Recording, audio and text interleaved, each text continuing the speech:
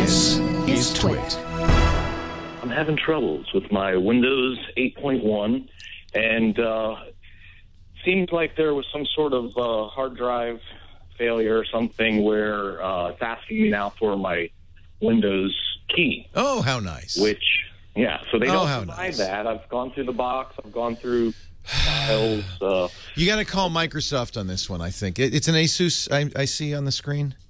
Yes. Asus laptop. Q501. Yeah, unfortunately, you know, remember pre-Windows 8, they put a little sticker on the back of the thing. Right. They don't do that anymore. So I think there is a way to recover. I think your key might be stored on the hard drive. So there are software techniques. So somebody's telling me the Belarc Advisor might do that. BELARC.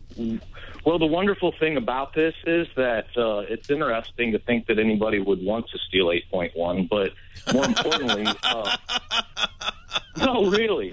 No, I know. But, you know, Microsoft, they're very paranoid. They always think the best of their products. So, well, oh, boy. That's why there's heavy copy protection on these things. Not one, not two, but 3 different forms. And, of course, if it fails, then you know, you're kind of out in the cold. Obviously, you didn't go steal a copy of 8.1 and put it on this Asus. It came with it. So that's why one of the two places would be Microsoft or Asus. But so you're saying you can't run anything yet, or what's going on? Well, it keeps blue screening me, and no, that's not cool. I paid for it. Did you ever? When you log in, do you log into your Microsoft account? Unfortunately, I do, but I do have a second account, you know, that's not got administrator abilities. So no, that's fine, but it will. One of the things Microsoft does is saves your product key under your Microsoft account. So you can, on another machine, log into your Microsoft account and see what your product key is. Well, using Belarc, I did, you know, pull the serial number that they're providing. Yeah. But being that they're so paranoid, apparently they've blocked it out now, saying that it's a blocked key. So. Oh wow! Oh wow! But Asus is coming back saying we're going to offer you, you know, that in 2 hours, and then they revised it to 72 hours, and we're currently on 7 days as of the 18th. So I'm coming down 7 days, and I'm getting mixed messages from them. They don't know what the answer is. Yeah, because this is not supposed to, you know why? Because this isn't supposed to happen. Microsoft's supposed to save the key in your Microsoft account. The boot firmware, the UEFI firmware, saves it there. So you should, in theory, just be able to do a restore from the restore partition.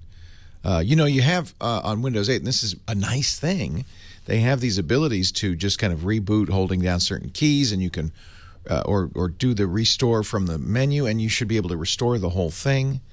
What you're saying is that the keys reported by the UEFI, or the key that you've typed in, these keys are blocked. Well, we didn't have a key, so I asked a friend to take a look at it. And your friend may have done you a disservice.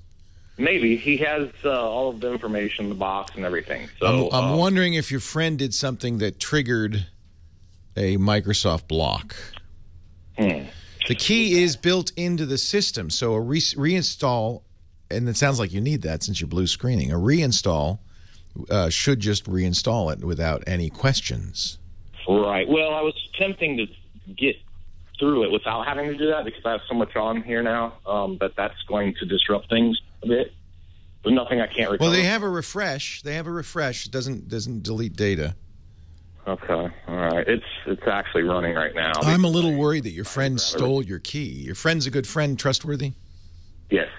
He didn't use your key on another machine? No, he has his machine all purposed, and you know. So it sounds like it is. This is why Asus is puzzled because it's not supposed to happen. But if you had a hardware failure, if for instance the UEFI got corrupted, this could be it too. So it's working okay now. It's working. It just when I leave it, it seems to know when I leave, and then it pops that message up. Strange. It's very strange. Oh man, this is frustrating. You know, Microsoft has really tried to eliminate all of this by providing these the system refresh and the system restore built in. and putting the serial number, especially when, it has to be, obviously, you buy it from an OEM, but when you buy it from an OEM, the serial number is built in. Well, I wish they would have put a little bit more emphasis on functionability and the actual program instead of worrying about losing it, because they might have had a product that would have been worth protecting that key. And, who knows, maybe they put too much emphasis on that. It looks like Microsoft's always been paranoid, going back to the days when, the very earliest days of Microsoft, when Bill Gates was kind of a nerdy guy, and he would go to user groups. This is back when Microsoft's only product was a version of BASIC for the IBM PC, and he'd say, "You're stealing our BASIC, and you're stop stealing the paper tapes." And it was literally paper tapes, he said people were stealing. And ever since, from that day, and it's the corporate culture Bill Gates created, Microsoft has been, more than almost any company, more even than Adobe, who is notoriously paranoid, really fearful of getting ripped off. And I think they overprotect their software. And you really have to contrast that to something like the Macintosh operating system, which doesn't even have a serial number. You just install it. Now, of course, remember, Apple makes money in hardware. Microsoft made money in the operating system. That's why they were so paranoid. And I'm sure Windows is heavily pirated. But the irony is all of these protections don't ever slow down pirates.